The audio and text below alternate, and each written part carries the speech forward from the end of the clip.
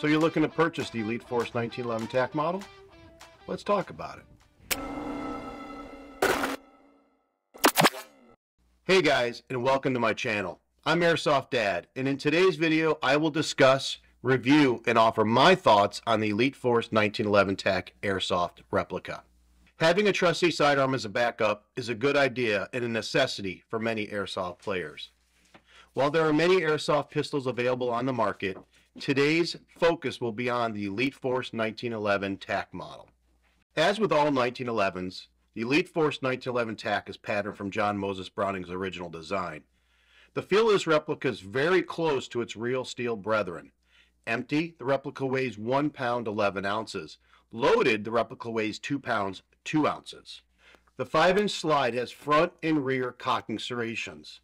The full-length frame includes a 1913 accessory rail. Both the slide and the frame are made of aluminum. The mainspring housing is made of steel, from what I can tell. This replica has blowback action that emulates live fire recoil. When the magazine is empty, the slide locks open. The pistol runs off of a single 12-gram CO2 cartridge and has a magazine capacity of 15 rounds. Elite Force does offer an optional 27-round extended magazine for this pistol as well. The 3-hole bow trigger on this replica has little take-up and breaks reliably at 4.5 pounds. It's a decent trigger for skirmishes, a little too heavy for speed QB play. The grip safety and ambidextrous thumb safety are active. This means they need to be engaged for the pistol to fire. The grip panels on this replica are plastic and offer moderate texture. The sights are fixed with a white 3-dot design and have a Novak-style rear. The pistol's hop-up is adjustable, allowing you to align the point of impact with your point of aim. In the bottom of the mainspring housing includes a lanyard loop.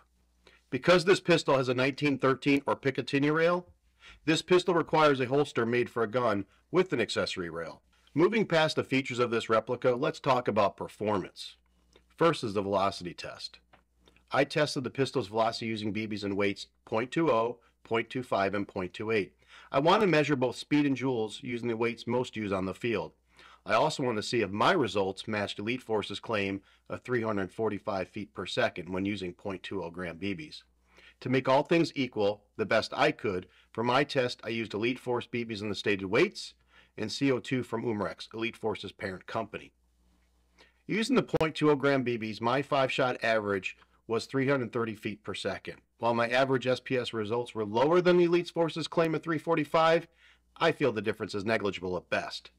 The .25 gram BBs had an average of 301.7 FPS, and the .28 gram BBs had an average of 292.96 FPS.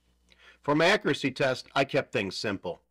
I set up a target indoors at 20 feet, took 12 shots offhand with a loose sight picture. I wanted to see the group size of the shots and the point of impact based on my point of aim. My group size was 5 inches with 2.5 inches of lateral spread. The center of point of impact was about 5 inches above my aim point, which was the black dot on the target. In short, the accuracy was in line with my expectations. Considering the fact I just took the pistol from the box and didn't make any adjustments to the hop-up. I'm confident that if I had slowed my shooting, tuned the hop-up, and taken more care in aiming, the group size would have been much tighter and on point. So what are my thoughts on the Elite Force 1911 TAC? I like the pistol, and I would recommend this pistol. The replica was 100% during all my tests. I was able to get 30 rounds through the pistol, which is 2 magazines from a single CO2 cartridge. From the things I observed and the experience with this replica, there's just one thing that I would like to see improved. It's the grip panels. To me, they feel cheap on an otherwise very solid replica. For $1 or $2, I'm confident Elite Force could have used some better grip panels. That said, because the panels on this replica are patterned from genuine 1911 grips, you could easily make this replica one of a kind by installing your favorite 1911 grip panels. The Elite Force 1911 TAC currently retails for under $150 and includes a 60-day factory warranty. If you're looking for a real-to-life airsoft replica that is fun to shoot and reliable, give the Elite Force 1911 TAC a try. If you felt the information I provided was helpful, please do me a favor and hit that subscribe button, tell a friend about my channel, and leave your question or comments below. Until next time, be safe, call your hits, and don't be a jerk. Thanks for watching.